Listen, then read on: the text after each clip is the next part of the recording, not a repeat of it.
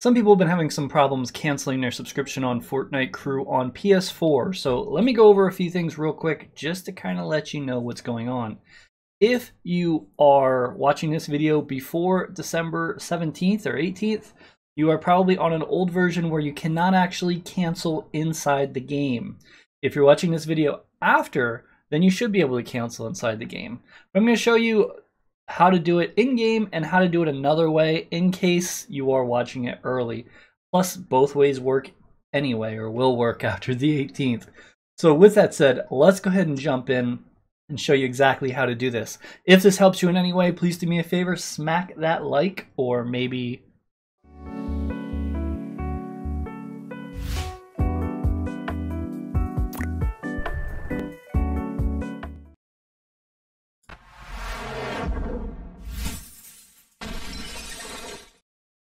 here we are on our main screen. What we're going to do is go choose Battle Pass.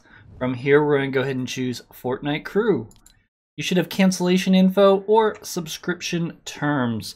You want to go ahead and choose cancellation info. And here you can go ahead and leave Fortnite Crew. Now, this may not be showing currently on PS4. Again, if you do leave, you do get your remaining time and anything that happens within that time period. So you don't have to worry about that. But you won't get anything after, and it will tell you the effective date until January 2nd, 2021 for me.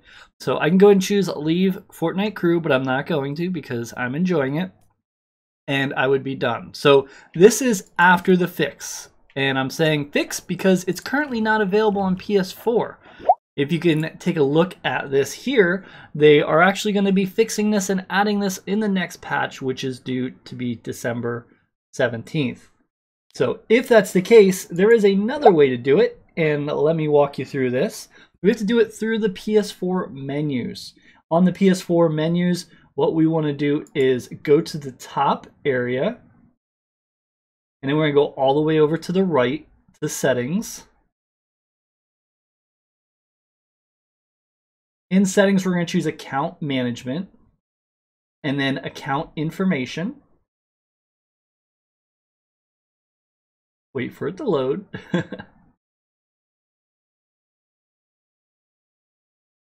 I can't wait to get a PS5. When are they going to be available? And then we're going to go ahead and scroll down. And we're looking for PlayStation subscriptions. Go ahead and choose that.